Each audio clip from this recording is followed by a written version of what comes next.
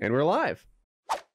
They don't care about it. Like I hear people always like, I can't eat Taco Bell anymore. I just goes right through. First of all, you got a digestive problem if you can't handle Taco Bell, if it's going to ruin your life. Like you've got bigger problems than your food decisions. Like there's something wrong inside of you. You should know, because there's nothing that I can eat that will give me crippling diarrhea. I don't know. No, you know what? White Castle does a number on you. How many White Castles do you have to eat before you have an actual gastrointestinal emergency, though? I mean, usually if I'm eating White Castle, it's a minimum of like 15. Okay, well, I think we just put our finger on the problem, Taylor. You're eating 15 burgers that are covered with, and I know you know this, not onions, but cabbage. That's true. It's cabbage flavored onion, or onion flavored cabbage. Correct. But in addition to those 15 burgers, I offset it by drinking like 40 ounces of Diet Pepsi and cheese fries. Now that you mention it, like the last time I really did have like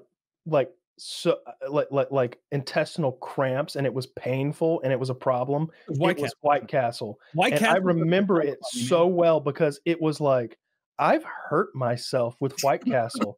Like I was in I went up to Tennessee to visit this girl. She was there on a work trip and she had this nice suite in some hotel, and she had weed, and I was like, yeah, let's go downstairs.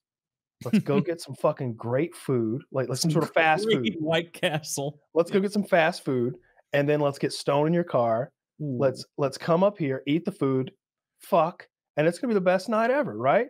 And so we go to White Castle. Guarantee you didn't fuck that night. oh, we did, because the White Castle doesn't. You had the energy after White Castle. Oh, absolutely, especially with the weed. Didn't have 15 of them. Yeah. Oh, I don't remember how many I had, but it was more than 15. Because when you go to White Castle or Crystal, which is the southern alternative, which is more likely what we had, it's like, all right, you can get 8 for like $12. You can get like 8 burgers for like $5. I'm making numbers up, or you can get a dozen for $7. Or you can get the White Castle crave case, the crave case, Knights of the Round Table bag that has fucking 38 burgers in it and 14 orders of fries, and you can mix and match them, and you can get some chicken burgers too, and it's only 37 cents. That's right, it's almost we're giving them away. And it's like, well, shit, I'm losing money if I don't get 40 burgers right now. So I just remember I ate an ungodly amount of those burgers, and I can remember how painful the cramps were. I had actual like cramping from like eating those fucking burgers, and never again have I eaten more than like 6 at a time. You should not eat more than 5 at a time, but even 5 White Castle burgers or Crystal, like you're saying, Crystal and White Castle, it's the exact same thing. 5 of those doesn't even equal. I would say 5 is like 1 quarter pounder from McDonald's worth of like legit meat and food. And like I've said this many times, and anyone who's eaten White Castle knows this, that the shit after you eat White Castle, it doesn't smell like shit White Castle. It smells like you're back inside White Castle. It does.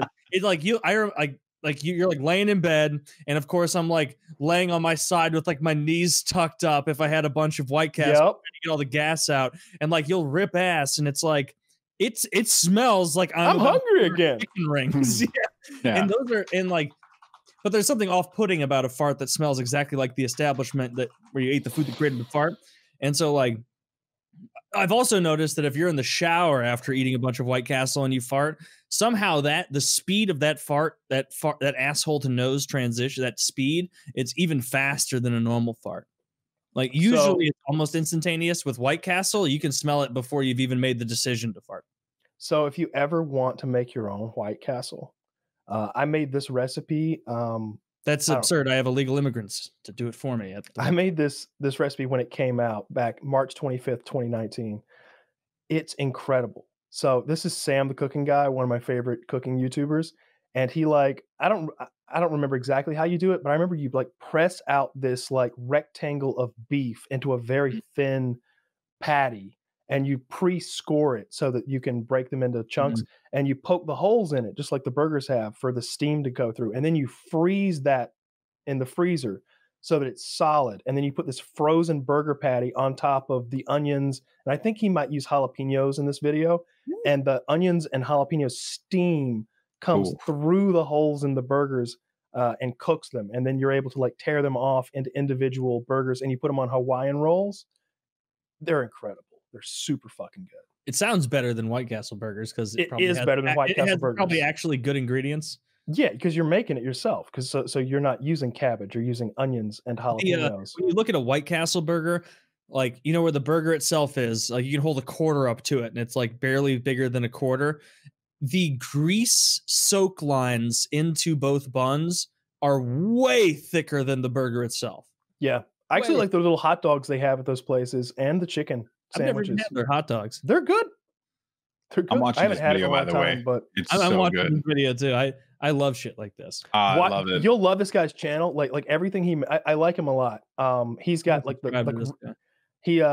he cooks some really great recipes. Like if you're wanting to like do like some sort of a cheat meal or something like that, like he's the one who makes like he's like an Epic Mealtime who's like a gourmet chef.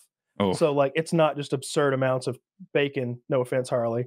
It's like here's a professional chef making an epic meal for one. And so he'll make like filet mignon burritos, and it's like, oh my god, you make burritos. I love this little outdoor kitchen. I was about to say it's very aesthetically pleasing. It's got a calm aura to it. I like that. Yep, and just like Harley, he's Jewish, and Jewish people do everything better. So his whole like that like stovetop thing he has is very expensive. I looked it up once. It's like $8,000 or $10,000 or something. Really? $10,000? I don't remember. Oh, you're talking about the actual stove itself, not the top thing. The circular thing to his right? Yeah, the circular thing to his right. Yeah, those are super expensive. His dynamic range sucks in this video. I like how he's just rolling. He's improved. This is 2019. He's a huge channel. He's 2.7 mil. He's making this whole thing. He's not even going to take apart the beef or the bread, the buns. He's just going to make it all as one thing. He'll tear them apart once it's cooked. That's very smart. So he's allowing the steam from the onions and the peppers to go through the burger patties into the buns, and so he's steaming the buns, melting the cheese and everything while the burgers cook. And when it's done, I cooked this and for me and a girlfriend, and we were blown away by how fucking turned out really well. I bought a special like stovetop cast iron skillet thing. It's like a big giant square cast iron griddle to like do this on. That goes on top of like I've got a gas stove, so you just put it on top of the eyes and turn them both on, heat them up. It's amazing. Everything he cooks, just about you're like, oh my god, that looks incredible. I want to take it back though. He has enough pros to outweigh that con. I'm not wrong. His dynamic range is bad, but what does that mean? Good production value. The bright spots are all blown out. Like if you look at any scene where behind him there's like sun, you can't. His son Max does all that. And he's like this. He's a professional, but he's gotten better. And their relationship is really funny because he'll give his son a hard time if he's not getting the shot right, and his and the son will give the dad a hard time if like he's not presenting well. Like he's just like, well, we can't see anything now. Your arm's in the way. Do it left-handed. And he's like, all right, I'll chop the meat left-handed. Let's see how that goes for us. I like dynamics like that. That's my favorite. Juji's channel I think has improved with that now. That his wife runs the camera. There's a guy called it might be Jenny's Garage. He like fixes small motors and stuff. And he does this thing. He always pretends he doesn't know who his wife is who's filming him. So he refers to her as camera girl. And he's always like, the camera girl's getting this wrong or that wrong. And it's pretty hilarious. So this guy's great for cooking stuff. So is Chef John from foodwishes.com he's got this cool cadence that he does everything with, and he's got a million fucking recipes. It's I think it's just called Food Wishes is his YouTube channel. He might be my favorite. And then the other one is I'm drawing a blank. Fuck. Cooking with Babish or whatever it's called. Binging with Babish. That's it. Oh, Binging with you're Babish thinking of is my Binging other with Babish? He's yeah, he's that's literally what I fantastic. was saying. I Yeah, never watched the channel, but I know you like him. I learned love a garlic bread recipe from him that he did from Scott Pilgrim versus the World. Yep. That he like emulated Scott Pilgrim's. Well, emulated because he just Look, put it in a I know microwave. a thing or two about product integration and how much those pay. Yeah. Binging with Babish is making so much goddamn money. Loads. I think if I had to guess, I would say 10 million a year.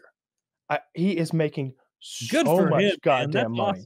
Like that's just my guess. Just like based on watching Has his to be, videos and dude. seeing how often that there is product integration. How Like big is his channel? I don't know, several million, but it's the targeted demographic and how 8.7 million. Wow. and how like to the forefront the products will be. Like he did one, he'll do like one for the National Pork Review or some shit, and it's like, yeah, we're just cooking with pork this episode, sponsored by the National Pork Review, or it'll be like Butcher Box, or it'll be Bounty paper towels, and he'll find excuses to say Bounty the quicker picker upper and put it right in the shot and like be like, yeah, whoops, I spilt stuff everywhere. Thank goodness I've got my Bounty quicker, thicker. And he'll like go through a whole thing. And I'm watching and I'm like, yeah, I don't mind.